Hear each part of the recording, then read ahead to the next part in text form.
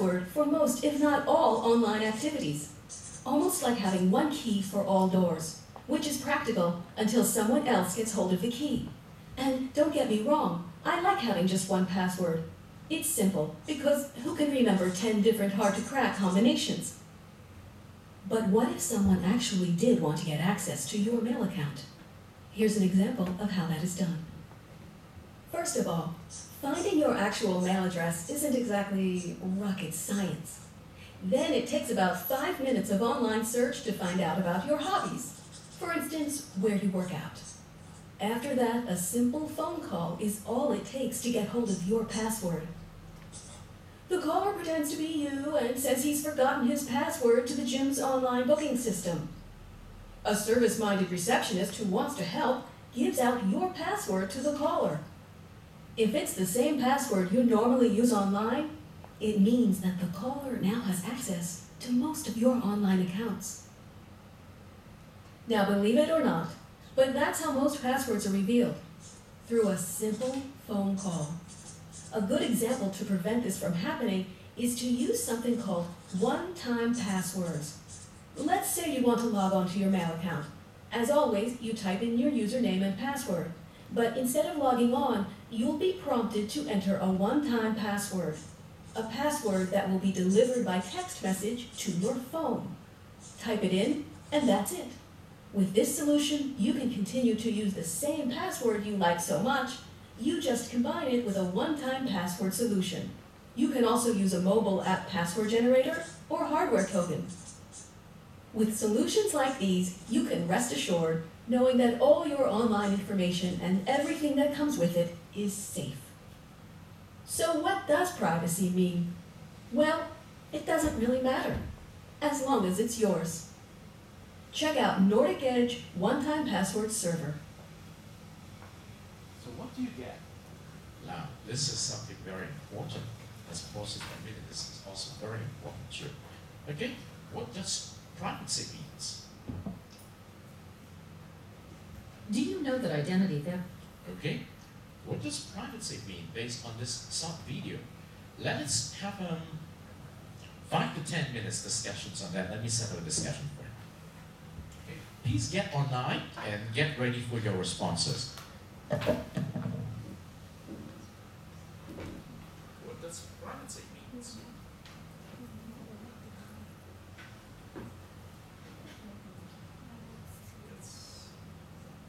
Let's try to use the method that I suggest. Can you get us some information on what privacy is all about in terms of your observations?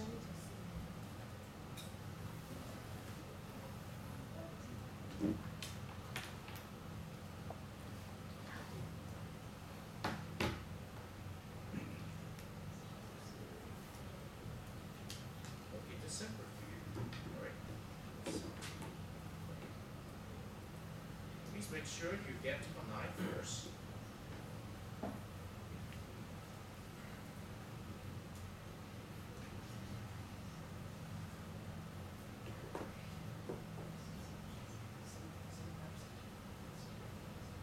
It's okay, you can talk loudly. It's your time.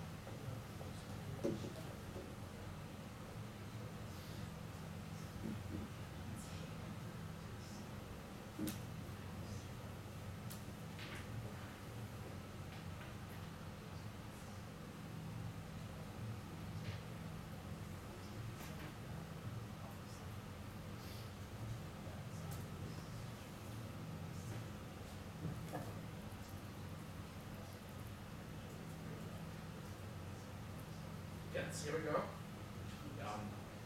What does privacy mean? Can you manage to find some information to to add to the support of your arguments or your informations. So here we go. Let's wait.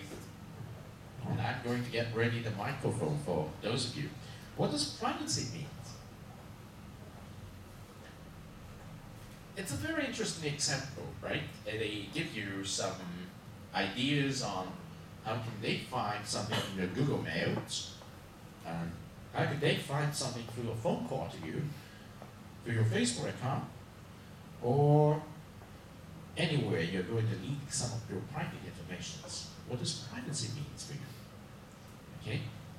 Feel free to talk to the neighbor next to you or your learning partner and to discover some information that will be of interest to the whole class. Let's give you some hit time, 2 to 3 minutes time first in discovering something, and then we get to this.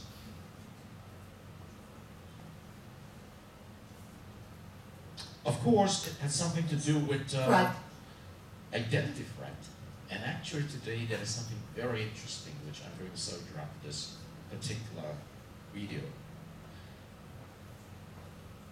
Privacy. What if you lose your privacy? What's in danger?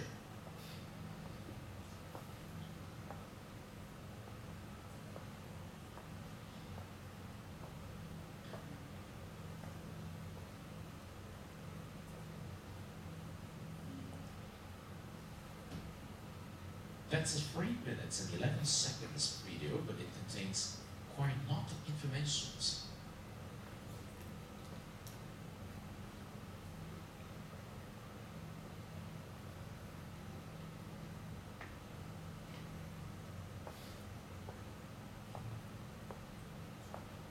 I appreciate all of you are working hard with your mobile devices to make sure you can get online now. Thank you very much for your hard work. Now remember, you do not need to type something long, and what you need to do is just to give you a chance to respond to this. You might be thinking of something when we are talking about the issues of privacy, right? And sometimes, if they speak too fast, because these videos are recorded by native speakers in English, we should watch them again after class, because that is the focus of the discussion. Okay? And remember, as of last time, we watched a very interesting video called Future Technology. Okay? In the Future Technology video, how can you connect it with the themes of this particular privacy issues?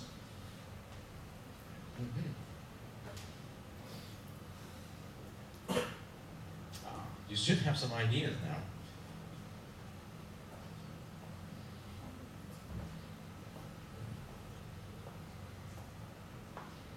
Oh, by the way, I forgot to ask you, have you finished watching that documentary, Future Technology, at home? Sounds interesting, right?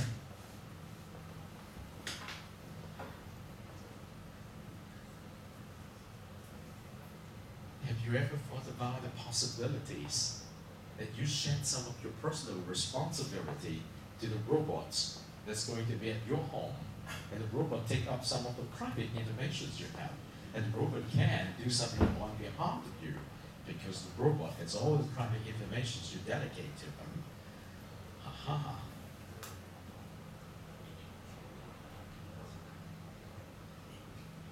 And actually today we want to enforce your understanding of the idea of social engineering. And so let's see. I think a lot of you are already posted your comments. Thank you very much. Such an exciting, just yeah. You see that? I would say, I think privacy is something that only you can access, and when someone else can do so, it's not private anymore. Put that into the conditions or the situations which I just mentioned. You now have a robot at home. The robot can do a lot of different things. And the robot can actually help you to do a lot of your red tape stuff. And the robot needs some specific information of you. like your name, like your staff ID or your student ID, like a specific password on a particular account. Okay, then you're giving the robot the private information. But when the robot connects to the whole world to do something, he or she is just a machine or a computer. What if some virus get into the robot and your personal information got stolen from them? Aha. So let's take a look at the second response. I think privacy is your secret that you do not want others to know. Does not only mean your personal information, but also your situations where something's happened in your life. One example is your medical records. Okay, our medical records. So it's very sensitive when the government say that each one of us is going to be given a specific government account in which our medical history will be stored. And do you see that today in Macau we do have a new type of ID card? The new type of ID card actually can store a lot more information there, including your blood type, any other particular disease you have, is part of your medical record. And a lot of people say, no, don't do that, because you can easily read it. Okay, something that I don't want anybody else to see, such as some photos or video. Very good. Okay, so you're talking about examples of how you're going to protect the privacy of your own life. I think it means something that can only be accessible to myself or to a very important and close delegate of yourself. Each one of us will come to a situation in which we really cannot do all the things we're supposed to do. If you were a manager particularly, you need to delegate duties to different people to carry things on for you. And when you delegate the duties to different people to get them finished, you need to give them a proper dose of private information to operate that sections.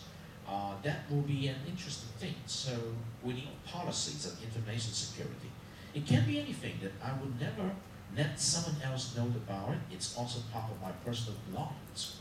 Thank you very much for Kira for giving something like this. Now let me try to give you, let's see, yeah, let me use this as an example. Oh yes, it's already right here. Let's see this. Okay, it's about 10 minutes.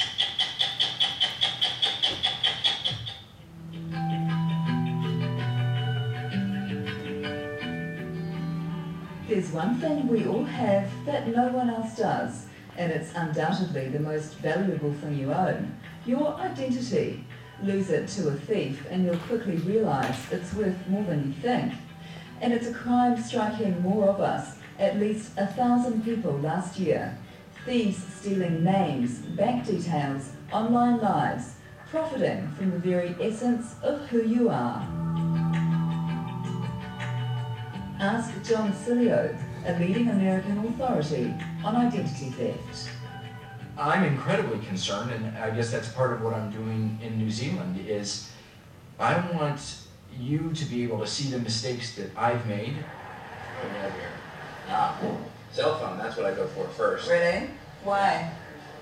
I'll tell you that in a minute. His advice is more than just theoretical.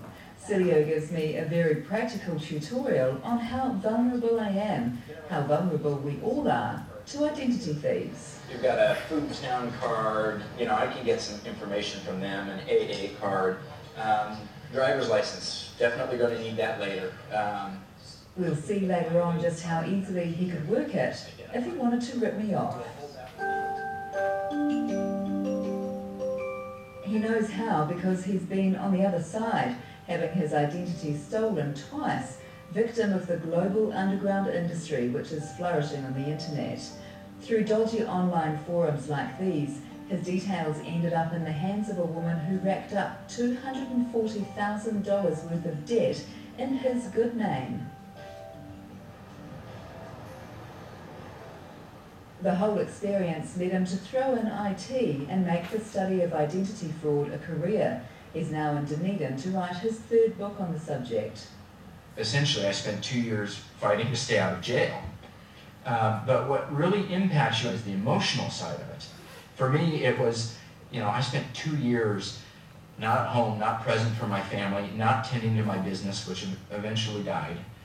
And that's, identity is not just about numbers. It's about who we are, and it can completely redefine who you are. Identity theft is fast becoming the crime of our times. They say an identity is stolen online worldwide once every 3 seconds. And in the age of social networking, we've made it so much easier for the criminal than ever before. So I just went through to see this. John Cilio shows us just how much information we readily release about ourselves and how easy it is for someone to exploit it. He goes onto Facebook and picks out a New Zealand student at random, one who's left far too much of her site unprotected. We know she's a female, we know her full name, we know her parents' names and their profiles. Yeah. We know that she's single. Which will be interesting to some people looking at her site. Yeah, unfortunately, to people with bad intentions, And here's where what he calls social engineering comes in. Fraudsters or con artists, stalkers even, who want to target you, invest time getting to know who you are, what makes you tick. I can get a sense of, okay, I know who her idol is, I know the way that she speaks to her friends, and when I write and try and friend her, I'm going to use the same language. I'm going to use her friends' names, they're all listed over here. I'm going to say I'm a friend of, Lisa's, and I'm going to speak in the same language, and I'm going to refer to a common event that's on her update page, her wall. So we decided to think like a criminal. Remember, we don't know Grace, we've never met her, but we wondered, how close can we get to her using only the information she puts on Facebook? Like so many of the 400 million Facebook users, Grace posts frequently and openly about herself, what she thinks, where and what she studies, her favourite places to drink, what she likes to drink, where she works part-time, and sometimes even the days and hours she's working. If someone wanted to find her, she's made it incredibly easy for them. And so it proves. We spot her on our first attempt to find her in person. Here she is at work, on the night, and in the restaurant she said she would be on her Facebook profile. Time for us to meet her. You're Grace, right? Yeah. You're a journalism student, yeah? And it's so nice to finally meet you, because I feel like I know so much about you. Oh, really? Yeah, I know. That kind of sounds a little bit weird, doesn't it? Yeah. Because I've been reading your Facebook page a little bit lately. We explained we're not actual stalkers. There is a valid reason for our interest. It's about proving a point, I suppose, to the public about the idea of privacy. Yeah, what do you reckon? Yeah, it's pretty crazy. It's crazy, I know. But you don't need to be a Facebook or Twitter user to be a target. John Cilio says we carry around so much information, happily divulging it to the point we might as well have it on public display. It's a potential jackpot for criminals, who know there's no specific charge for identity theft, only for the crimes it leads to. So releasing even the most fundamental personal information can leave you exposed, which is why John Cilio pretty much never tells anyone anything. What is your date of birth? I don't share that. What about your children? What information do you feel protective about with them? I rarely give out even their ages, not necessarily because I'm concerned about that specifically, but because it sends a message of, have you ever thought about, do you give your kids information away? Birth dates? No way. The amount I could do with a birth date and that child's name and knowing where they're born, I could cultivate their credit line and utilize that credit line for years, and they'd never know it because they don't go for credit until they're 16 or 18 and they're getting their first apartment. And when they do, there's nothing there. They have nothing. It can, of course, be so much simpler. Remember, Cilio has been rifling through my bag? Without even necessarily stealing it, he already has enough information to begin manipulating me. First up, he got my number off my phone. He says he'd ring, pretending to be from the bank, telling me my account's being used suspiciously. but reassuring me they'll make it safe. I say, excellent, there's no problem, we're going to help you shut it down. Here's additional information I've got on you. The only thing I need to shut it down is I need to verify your full name and your PIN number. That way we can shut it down before there's any liability on your part. But I think that I know enough about this kind of thing to not reveal my PIN number. Right.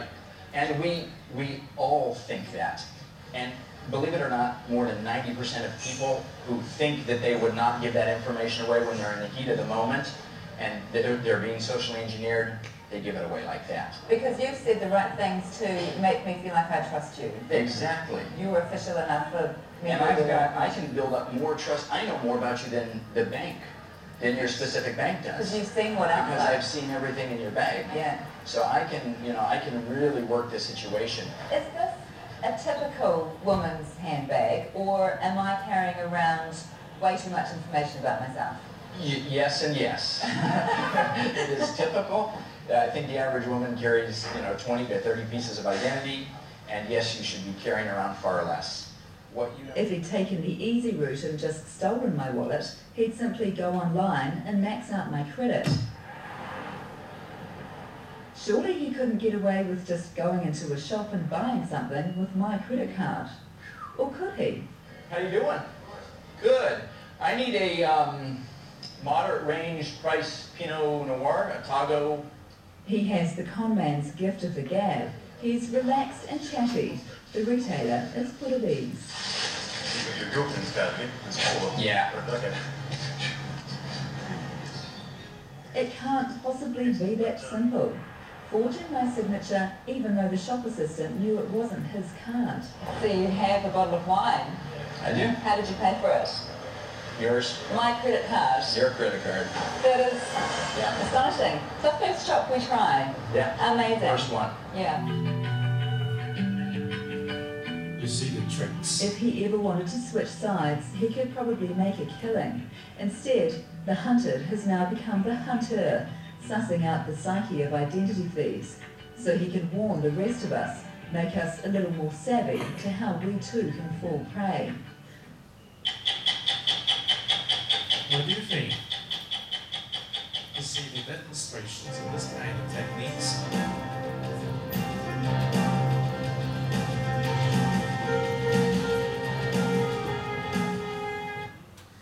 So it's very scary sometimes, particularly when you went to Bombay, Zhuhai, when you carry 10 pieces of the very important private information on your pocket, the purse. When your purse was pickpocketed and you lost all these, that means they got all the private information on you, and they can use them to do whatever they could, because they have the credit card, they have the security code, they have your ID card, they have your return permit, and they might have your student card number, and they can actually get access to many different things of your personal life.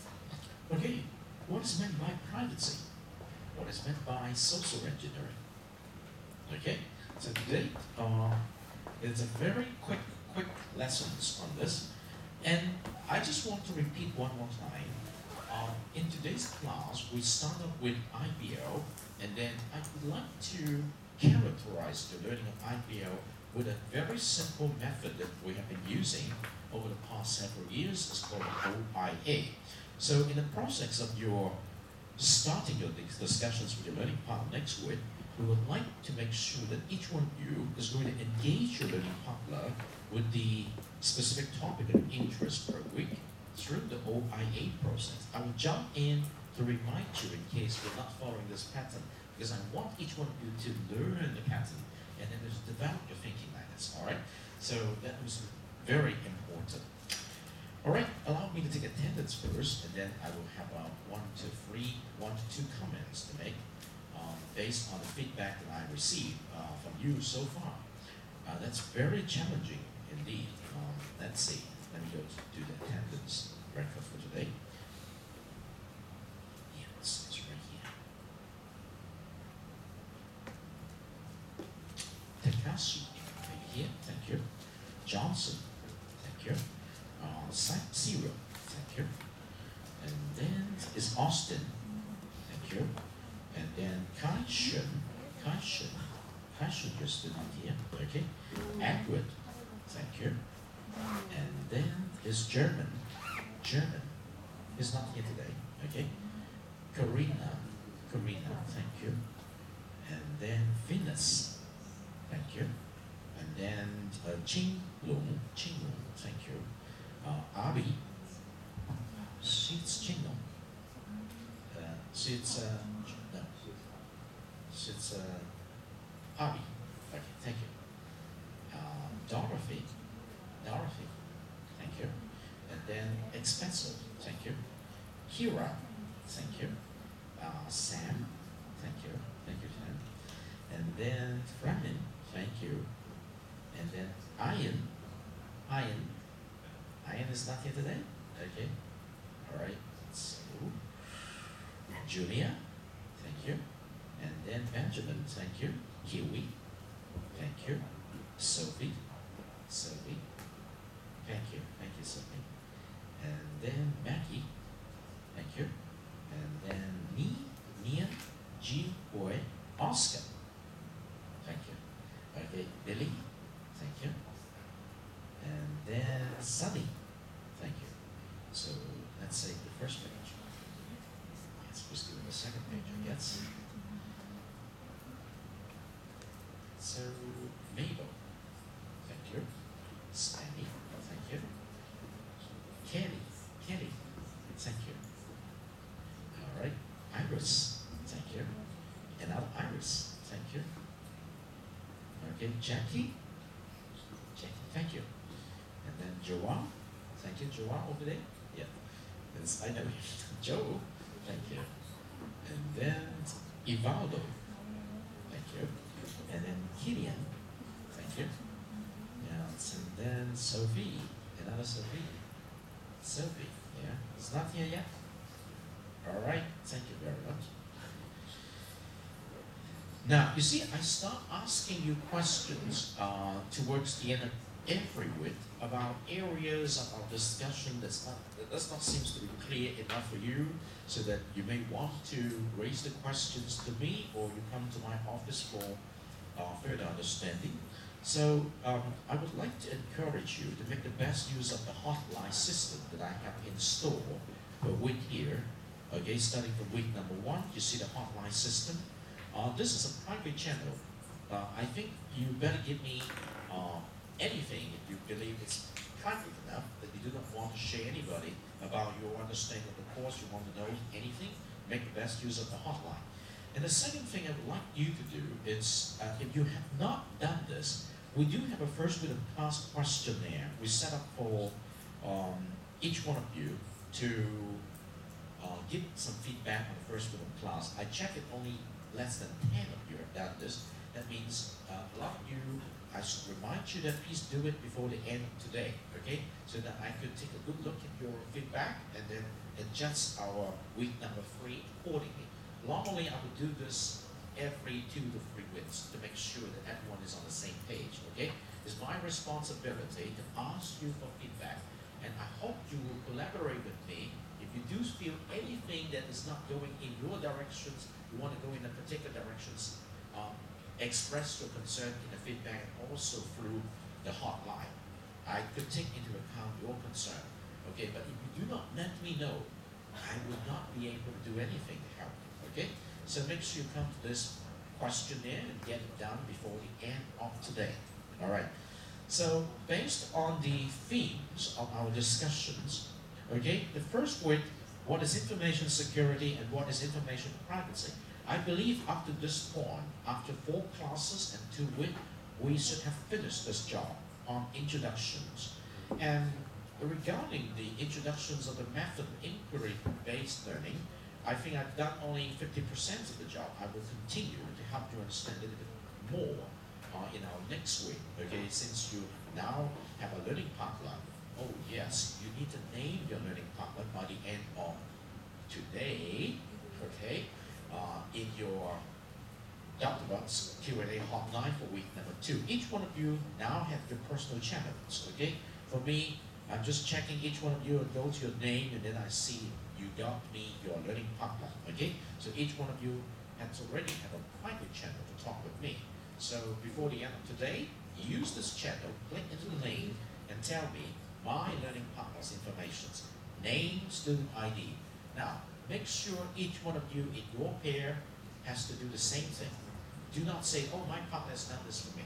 No, you have to do it for your partner, and your partner has to do it for you in his or her own private channels, okay? This is very important. And the third thing is, this week, the theme of this week is supposed to be Introductions to Information Technologies and Learning and Knowledge Society. Well, overall, I've used the documentary Future Technologies to help you understand a little bit of the impacts there. But my recommendation is, you come back here, okay, you can see that I have given you 3 specific documentaries here. Growing Online, Digital Nations, and Generation Like.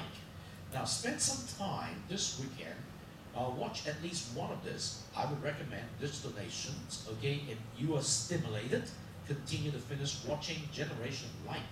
It's a very interesting documentaries, which is about persons like you, okay? In the college, before you get into college, after you finish college. So it's going to be very interesting to give you a picture of what it's like to learn information technology in today's knowledge society. And of course, if you like something more, you can click on those links. These are very useful links to help you understand the topic for today, or this week. And I will give you the videos for today. Unfortunately, I discovered there's a little bit of the technical problem now. I'm still doing the recording. But anyway, I'll give you all the videos I captured today here. But for the video, last lecture is already here, so you can review them here, all right? So my job here is I'm going to stop right here today. And I hope to hear your feedback first through your first week of class questionnaire, second through the hotline. And if you have any other question, make sure remember my office hour, Monday 5 to 6:30, Wednesday 12 noon to 1:30 in my office, okay? E11 4087. Okay. Have a nice weekend. All right? Thank you very much. Any questions? Okay. I have to walk to the other classes.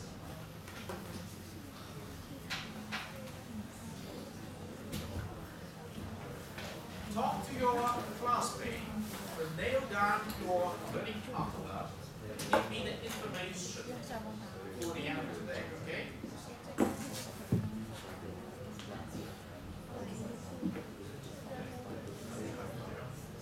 You will discover the peer discussion forum ready next Monday with the specific information you provide, okay?